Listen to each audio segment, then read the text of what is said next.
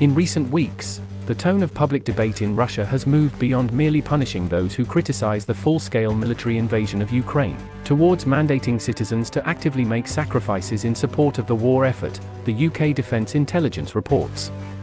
Russian state-backed media and business groups have petitioned the Economic Ministry to authorize a 6-day week for workers in the face of the economic demands of the war, apparently without additional pay.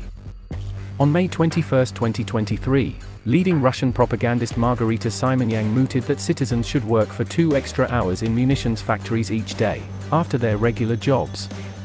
According to the UK Defence Intelligence, the evolving tone of the conversations clearly echoes a Soviet-style sense of societal compulsion. It also highlights how the leadership highly likely ident economic performance as a decisive factor in winning the war.